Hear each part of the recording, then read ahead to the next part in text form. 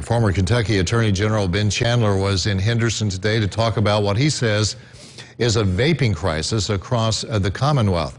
Chandler is now the head of the Foundation for a Healthy Kentucky. He spoke today at the Rotary Club about the health risks associated with vaping and how hard those risks are on your body. Among other things, it causes addiction and causes not only addiction immediately to nicotine, but it changes the pathways in your brain and causes you to be more susceptible to other addictions.